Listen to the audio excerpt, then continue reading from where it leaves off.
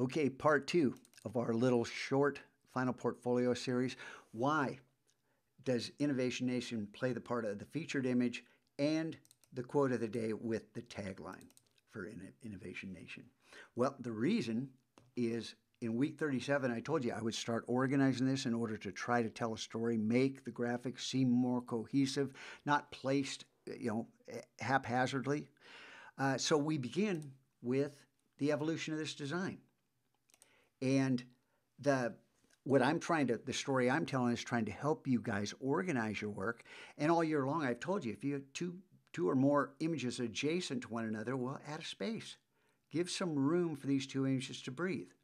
And again, innovation. And hey, look, a theme. Starting to organize this work so that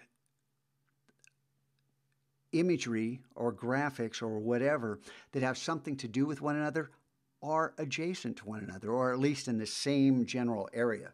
As I scroll down, I haven't touched this other stuff other than to move some of the graphics, and I will continue to do this.